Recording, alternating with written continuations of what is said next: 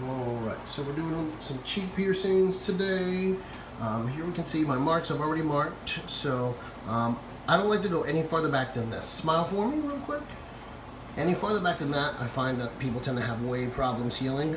So the reason why I tend to have good luck with these guys, I think, is because of my placement and a couple other things. I'll be using 12 gauge jewelry, which definitely helps. Anything thinner than that can definitely be problematic. Here we have the other side. There we go. You can see, lined up. Alrighty. Yep. Alright, so turn your head a little towards me. Open for me. Alright guys, so I do freehand these. The way that I do it is I do bevel. So bevel technically facing them towards the teeth. So the flat side towards me, open wider. I'm just going to line myself up, and to find out where I'm going to go, I just kind of push so I can feel where the needle is on the back side. So we're good to go here. Let's do a deep breath in, girl.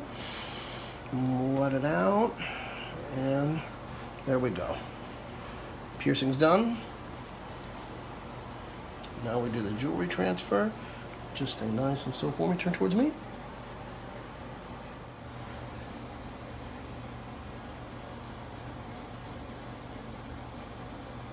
If it wants to screw on, it's shy and knows it's on film. Are you doing okay, dear?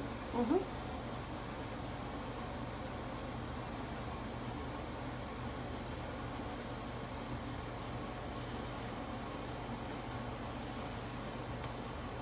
Close for me. Okay. Alright, so we're done with number one. Okay. Open your jaw for me. Turn towards me a little bit. Perfect. Alright, so we're going to do the same thing. Let's just feel.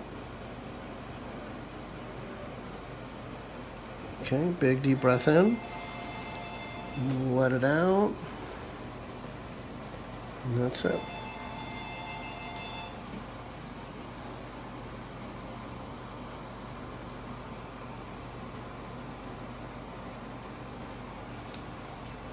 Just going to screw the ball on.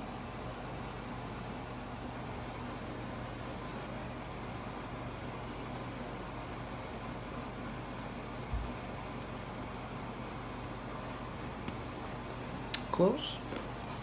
Alright, and we are done. Alright, you can stop that for right now. Alright, so here we have the finished product, and even in this time you can see we've already started to puff up a little bit. I use 12 gauge 3/4 bars with 5/32 beads. Anything smaller on the beads and I think it'll be problematic for healing. But there you go. And that's how we like to do cheeks.